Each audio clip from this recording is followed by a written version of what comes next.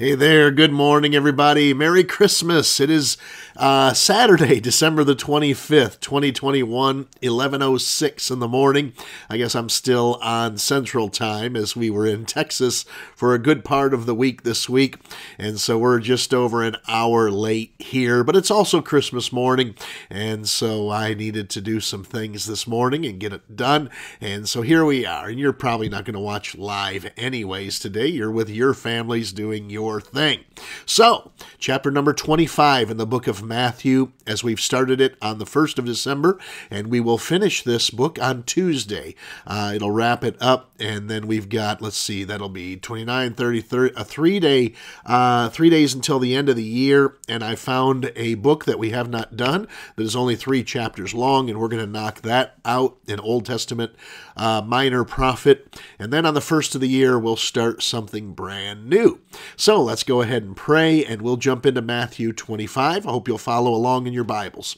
Father, we love you. Thank you for your goodness to us. Please bless our reading and study this morning. Thank you for the Lord Jesus as we celebrate his birth and incarnation on this day.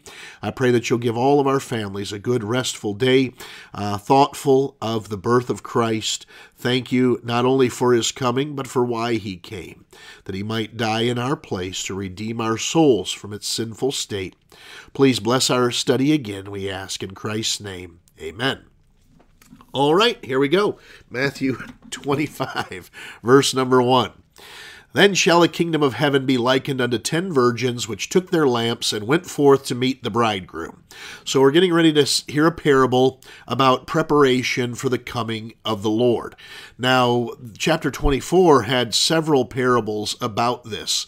The importance of being ready, because you don't know when Christ may come, and so you need to be ready. Don't delay salvation. Don't put off being saved.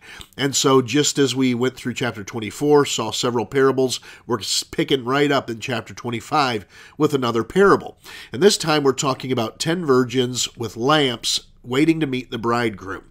So 3 stages of the Jewish wedding process. 1, the parents would agree to the marriage. 2 was the betrothal stage, which we spoke of when we talked about Joseph and Mary and why they were legally husband and wife, but they had not yet consummated the relationship. And then you've got where the bride will come to be fetched by her groom. And so that's what this is talking about, while the bride is waiting for the groom to come and get her. So there are 10 virgins, one of which is the bride, the other would be 9 bridesmaids, and they're waiting for his coming. Verse number 2, and 5 of them were wise, and 5 were foolish. They that were foolish took their lamps, and took no oil with them. But the wise took oil in their vessels with their lamps. Now, to us, this is clearly a symbol of the Holy Spirit. In the Bible, oil is used as a symbol of the Holy Spirit of God, and so for those who've put their faith in Christ, they possess oil, or the Holy Spirit, if you will. Those who have not accepted Christ have no Holy Spirit, therefore have no oil. So 5 of these young ladies are saved, the other 5 are not.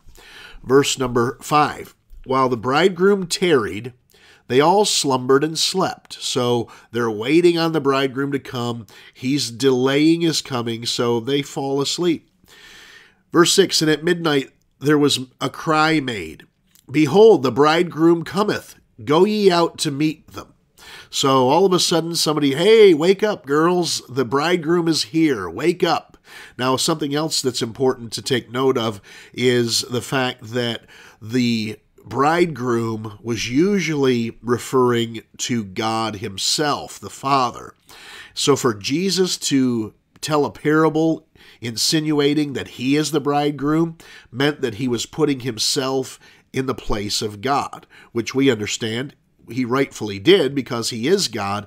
At the same time, those Jews that were looking to attack him and accuse him of blasphemy, they've got good evidence for it now, don't they?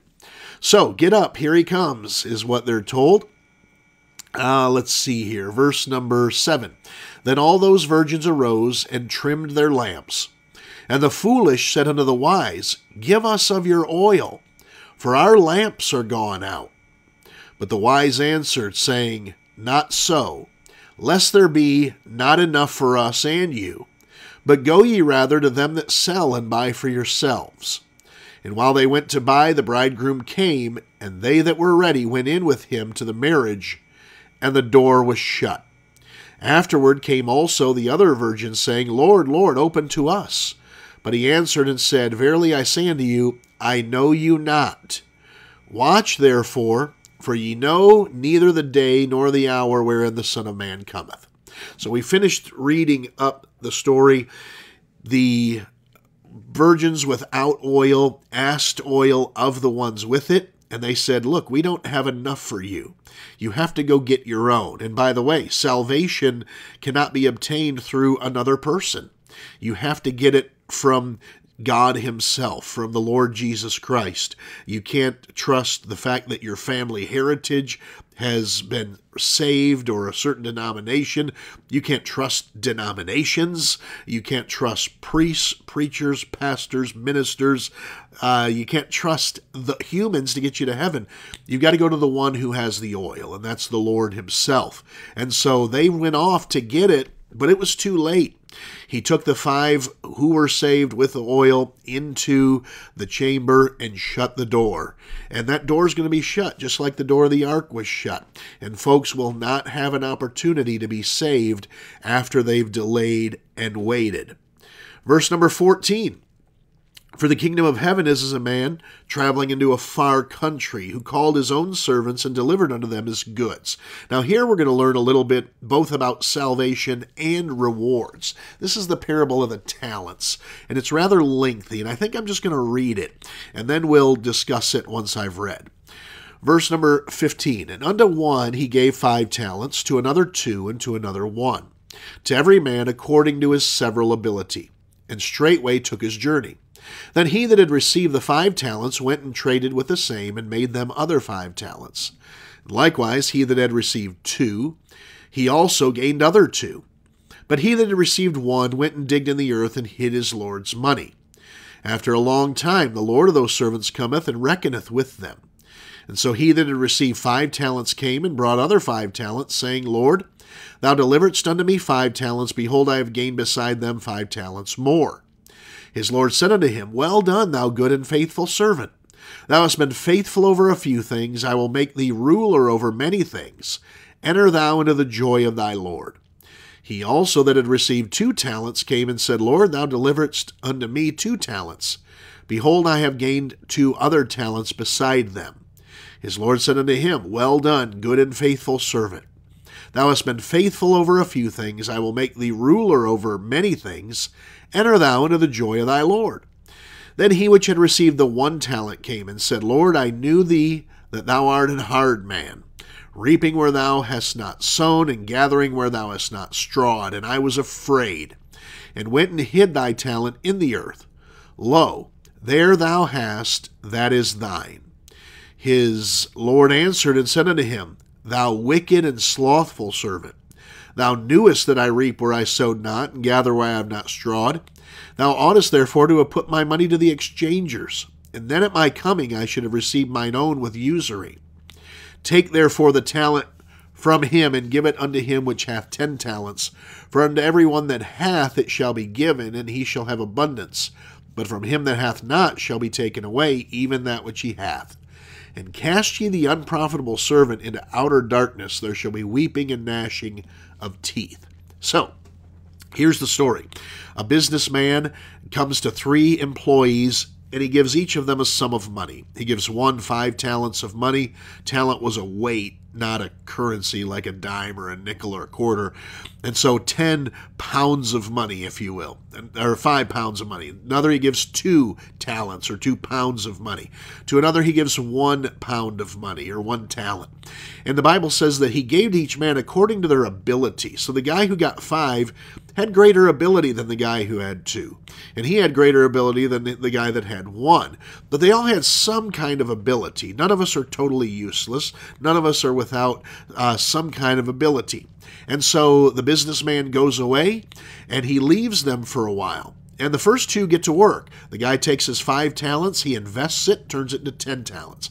The guy with 2 talents invests it, turns it into 4 talents. But the guy with 1 talent literally dug a hole, put the talent in the ground, covered it up, and just waited for the master to come back. So then they all get word that he's back, so they bring to him what he'd left with them. And the guy with 5 gives him talent. The guy with 2 gives him 4.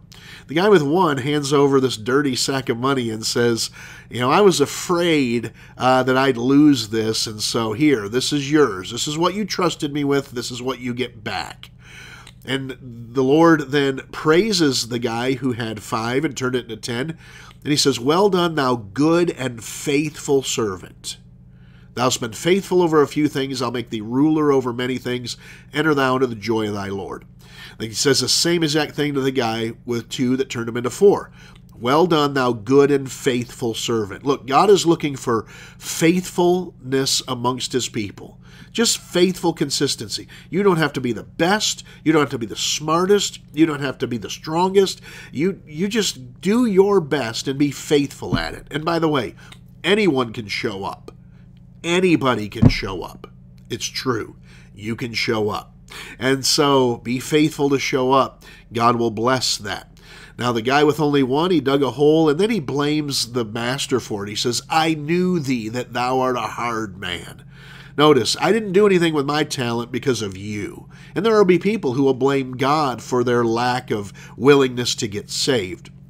And that's what this is ultimately talking about here, whether or not these people are saved. The saved men then took their efforts and did something with them for God's glory. The one who had the 1 talent didn't even trust Christ. He's lost. That's why he's cast into outer darkness. So the principle here is get saved, and then once you're saved, be faithful to serve the Lord in some way or fashion. All right, verse number 31. When the Son of Man shall come in his glory, and all the holy angels with him, then shall he sit upon the throne of his glory. And before him shall be gathered all nations, and he shall separate them one from another, as a shepherd divideth his sheep from the goats. So the story here, and it's not a fictitious story, it'll occur, it's the judging of nations. We find that, again, because the book is written to Israel, God is trying to get his nation, his people, to understand what he's going to do here. And so Jesus says, I'll come back someday to judge the nations. And, verse 32, before him shall be gathered all nations, and he shall separate them one from another, as a shepherd divideth his sheep from the goats. So clearly the sheep are God's people, the goats are not his people. And he shall set the sheep on his right hand, but the goats on the left. Then shall the king say unto them on his right hand, Come, ye blessed of my Father, inherit the kingdom prepared for you from the foundation of the world. For I was an hungered, and ye gave me meat. I was thirsty, and ye gave me drink. I was a stranger, and ye took me in. Naked, and ye clothed me. I was sick, and ye visited me. I was in prison, and ye came unto me. Then shall the righteous answer him, saying, Lord, when saw we thee an hungered, and fed thee, or thirsty, and gave thee drink? When saw we thee a stranger, and took thee in, or naked, and clothed thee? Or when saw we thee sick, or in prison, and came unto thee? And the king shall answer and say unto them, Verily I say unto you, inasmuch as ye have done it unto one of the least of these my brethren, ye have done it unto me. And so he takes these sheep, and he says, you people, I was sick, you helped me get better. I was naked, you clothed me. I was hungry, you fed me. I was thirsty, and you gave me drink. I was in prison, and you visited me. They said, well, when did we do any of that? He said, when you did it for these, meaning other people, you did it unto me. That's the 2 laws that all the law hangs on, right? Love God with all your heart, soul, and mind. Love your neighbor as yourself. So as we love other people, we're loving the Lord in the process. So he rewards them for this. Then he shall say, verse 41, Then shall he say also unto them on the left hand, Depart from me, ye cursed, into everlasting fire, prepared for the devil and his angels. So, hell was not created for man. It was created for Satan and those angels that followed him in rebellion against God. But for those of us who also rebel against the gospel and reject Christ, they will end up in hell also. Verse 42, for I was an hungered, and ye gave me no meat. I was thirsty, ye gave me no drink. I was a stranger, and ye took me not in. Naked, and ye clothed me not. Sick and in prison, and ye visited me not. Then shall they also answer him, saying, Lord, when saw we thee an hungered, or athirst, or a stranger, or naked, or sick, or in prison, and did not minister unto thee? Then shall he answer them, saying, Verily I say unto you, inasmuch as ye did it not to one of the least of these, ye did it not to me. And these shall go away into everlasting punishment, but the righteous unto life eternal. Now you have to be careful that you don't misunderstand this to mean a work salvation or something of that nature. It's simply, by their fruits ye shall know them. By their works shall ye know them. People who are God's people, they serve God. People who are not, they don't. And so it's just a matter of what James says in chapter 2. Show me your faith without your works, and I'll show you my faith by my works. In other words, man needs to see some sort of sign that indicates that you're a Christian. All right, that's chapter number 25. 46 verses. These are getting longer and longer, aren't they? In fact, tomorrow, chapter 26, and I hate that it's on a Sunday for you, but I think there are 75 verses in Matthew chapter number 26, so you might have to break that one down. I don't know. It just depends how quickly we get through it. Sometimes we cover a lot of ground in a short amount of time. Time will tell, won't it? All right, I'm going to leave you alone with that. Hopefully this broadcast okay. My screen is dead except for the counter that's ticking. Usually if that's ticking, it means it's okay. Anyways, please like, love, and share the post. Let people know we're out here, and we'll see you tomorrow morning. Remember, we record, and then we broadcast at 8 a.m., that recording. So we'll see you tomorrow. We'll see you live again on Monday. God bless you. Have a great Christmas day. Merry Christmas to you all.